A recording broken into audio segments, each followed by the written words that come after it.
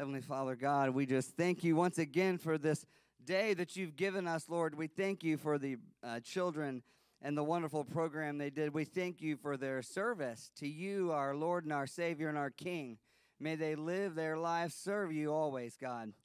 And God, we lift up now our pastor as he preaches from your word, God. May we feel your presence. May we feel your spirit. But most of all, may we worship you at this moment and respond, Lord, at the time, Lord. And we love you. We praise you. It's in Jesus' name we pray. Amen. You may be seated. I had to move a few things up here or else I'll trip over it. Preachers have a trouble preaching short sermons, and so I don't call it a sermon, I call it a sermonette. So it's just, I promise it's going to be short. I know what time it is, and if I usually preach like 40, 45 minutes, and you don't want to be here. I know the Bengals game is at 4, but I don't want to keep you that long, right? If you will, turn in your Bibles to Isaiah chapter 9. We're going to read the first 7 verses, and it should sound familiar to you. You should recognize it in this Christmas season. So Isaiah chapter 9. If you don't have your Bibles, we should have it up here, and it does look like I adjusted it so you could see it through that. Good job, Aiden. He's doing it in the back. This is what it says here in God's word. But there will be no gloom for her who was in anguish. In the former time, he brought into contempt the land of Zebulun and the land of Naphtali. But in the latter time, he made glorious the way of the sea, the land beyond the Jordan, Galilee of the nations. The people who walked in darkness have seen a great light. Those who dwelt in a land of deep darkness, on them light shone. You have multiplied the nation. You have increased its joy. They rejoice before you as with joy at the harvest, as they are glad when they divide the spoil. For the yoke of his burden and the staff for his shoulder, the rod of his oppressor, you have broken as on the day of Midian. For every boot of the tramping warrior in battle tumult, and every garment rolled in blood will be burned as fuel for the fire. For to us a child is born, to us a son is given, and the government shall be upon his shoulder, and his name shall be called Wonderful Counselor, Mighty God, Everlasting Father, Prince of Peace. Of the increase of his government and of peace there shall be no end, on the throne of David and over his kingdom, to establish it and to uphold it with justice and with righteousness from this time forth and forevermore. The zeal of the Lord of hosts will do this. Let's pray one more time. Lord, we thank you for the child that was born to us so many years ago, the child that did not stay a child but grew up to conquer, to defeat sin, to defeat death, and to give us life. It is in him that we praise your name. It is in him that we are gathered here together today. It's in your name, Lord Jesus, that we pray this. Amen. Today, as we look at this passage, we're going to spend a brief time here, but what's important here is this child that we speak of. The child this is a doll. I want you to know it's not a real child, right? We've used real children in the past, not today. And here's a situation. This child that was born, Christ, who we read about here, you see a stark difference when it mentions him, right? Look really quick at verses 1 through 5. It's so doom and gloom. It's like, what does this have to do with Christmas? And then all of a sudden, verse 6 comes in there, and it says, for to us a child is born, and all of a sudden you realize that's our hope. The Christ child that was born in the manger, the Christ child that was born in this Bethlehem, this small little town, that is our hope. It says there will be no gloom for her who was in anguish. That is because Christ has given us some great freedoms here. There's no gloom for us because, firstly, you are promised freedom from darkness. It says that. It says In verse 2, the people who walked in darkness have seen a great light. The world around us, the world out there, is a dark place. I have 4 kids, and sometimes it troubles me to know the kind of world that they're growing up in. And it's getting worse and worse each day. And I could see it every day getting terrible. And I fear sometimes. I fear for the future that our kids have to live in. But there is a great light out there as well. And that great light that we have is in Christ. In fact, this same saying, the same verse is quoted in Matthew 4:12 through 17 at the very start of Jesus' ministry, that the people who walked in darkness have seen a great light. Those who dwelt in a land of deep darkness, on them light shone. If that's not the picture of first century Judah or 21st century America, the great darkness that we live in, there is a light, there is hope. That is what Christmas is about, is that light that has come to earth. And now when you are a Christian and Christ resides in you, you are that light in the world. So we fear not, as the angels say to the shepherds, fear not, because we don't have to fear for the future, because God has given us a great light, salvation to all people, coming from that little child that was born in Bethlehem, coming from what he did on the cross. That light is now within you as long as you are Christ, as long as you are a Christian. You are also promised in this passage, you are promised freedom from oppression. In Genesis 3, after Adam and Eve sinned for the first time in the garden, everything looks dim. It's dark, as I said earlier, and these people the first man and woman committed a sin in front of God for the first time, and the punishment is severe. However, in Genesis 3:15, they're given hope, because Christmas is about hope, and they're given hope in the form of a promised offspring. It says that Eve's offspring will crush the head of the serpent. He'll crush it. We don't see this, again, for thousands of years to come to fruition until Christ is upon the cross and he dies, and then he's resurrected 3 days later. And we see that he defeated Satan in sin on the cross, that he crushed the serpent's head when he came back to life in the grave. And now you, all of you in here, and myself, and the world around us, is given a choice to follow him or not. The most important choice you'll ever have in the world. We are all in bondage to something. We are all held slave to something in our lives. Some sin that is holding us back from following Christ. Yet here we see that he can break that bondage in verse 4, as on the day of Midian. As on the day when Gideon in Judges 7 conquered and won, he can take the small, insignificant army of Gideon and conquer sin, and now he can take you and have victory over that same sin that holds you back. God can break you of that bondage. I've seen it in people's lives, in fact.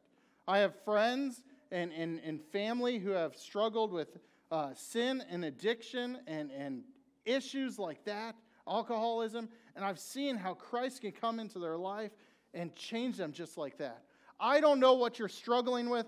I don't know what is happening in your life, but I know this: whatever problem you have, whatever reservation you have about following Christ, God can stop that. He can break your bondage to whatever is holding you back. He can bring you closer to him.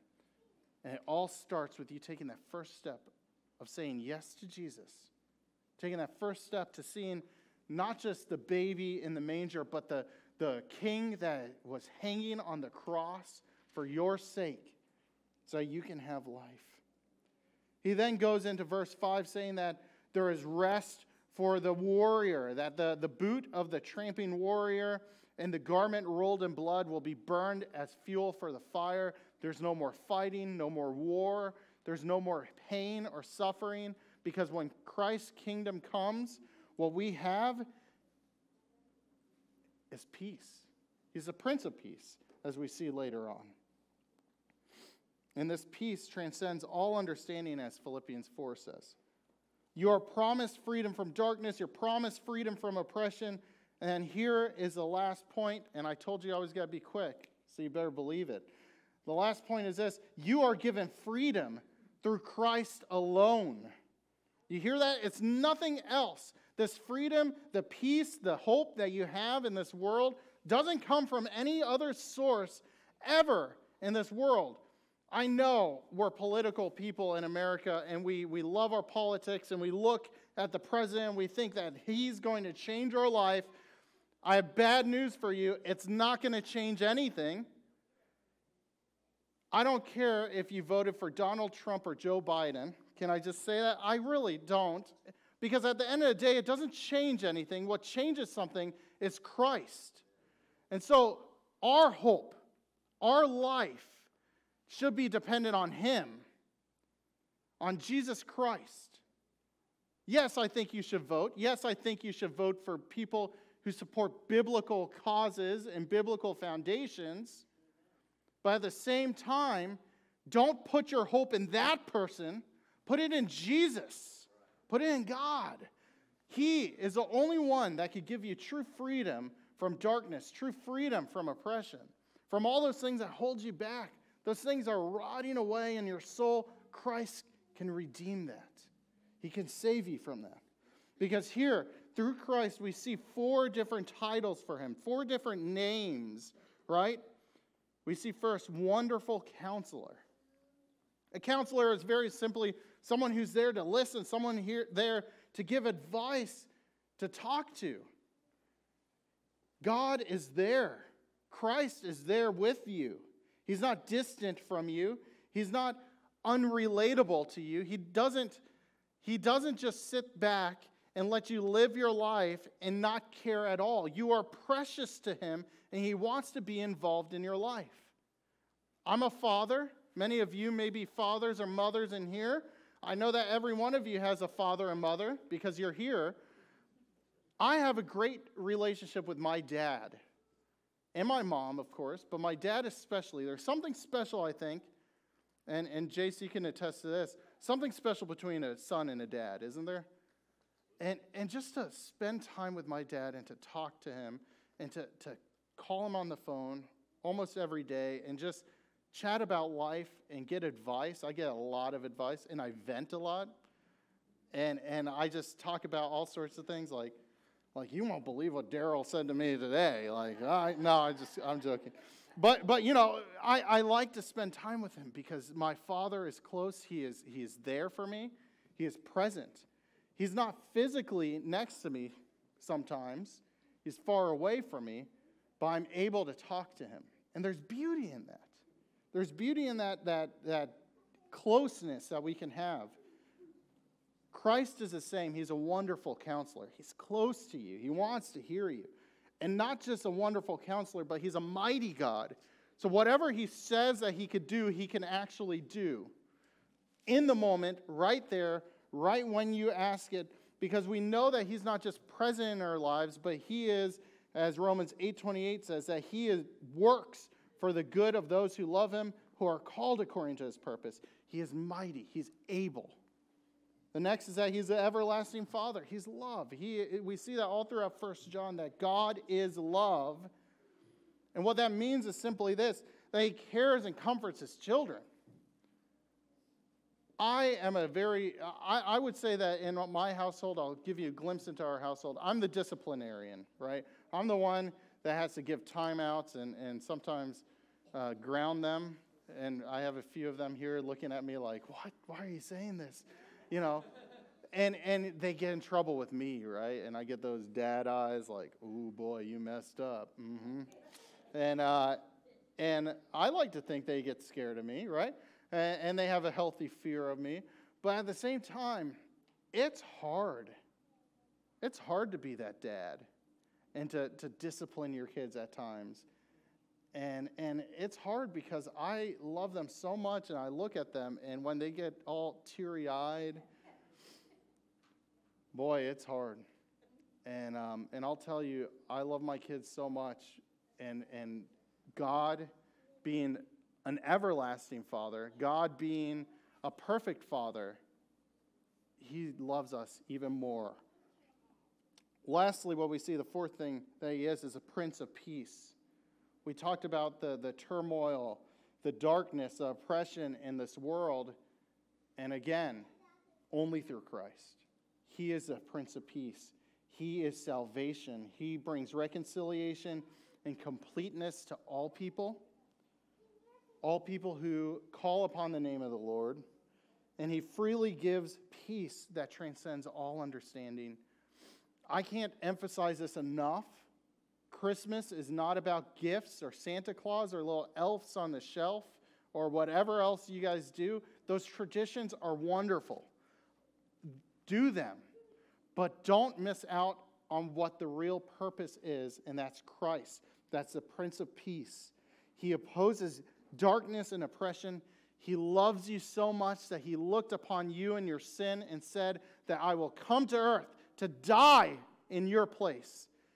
And Christ mounted the cross, took a last breath. But death couldn't beat Him. And so on the third day, He rose from that grave, and now He's seated in heaven, waiting for you to come to Him. That is Jesus. Whatever you're struggling with in life, whatever sin that is rotting away in your soul, Christ can save you from that. He can give you peace. Just go to Him, and He can love you in the way that you deserve to be loved. And His reign on the throne of heaven will be eternal, as verse 7 says, and all He's doing is waiting for you. Christmas is not just about Santa Claus and candy canes and all of that. It's wonderful. It's a great time of year. It's a great time with family. But remember, Christmas is about Jesus Christ, Him crucified. Not just born, but Him dying for your sake so that you can have life forever with Him in His kingdom. Let's go ahead and pray, and we're going to continue on into the next part of our service.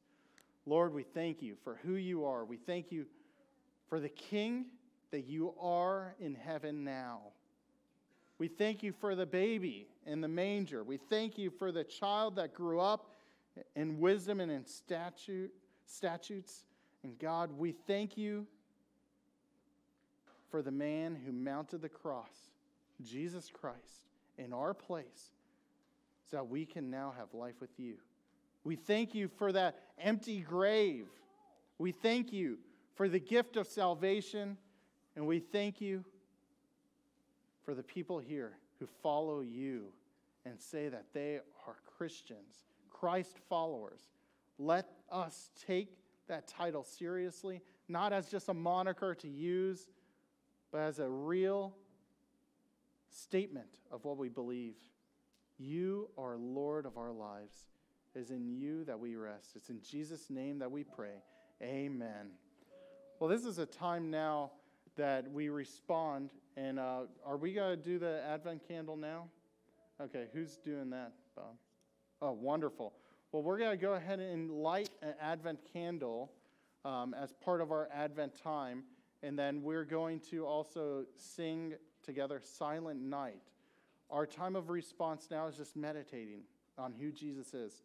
If you'd like to talk afterwards, we can talk. And I'll say a few words after Silent Night to dismiss us, and then also tell you what we have for the kids because it's special. So the guys in the back have it all prepared, and we're going to hand it out. And I think the ladies have some stuff as well for the kids who participate in this. So let's go ahead and do the Advent reading now. So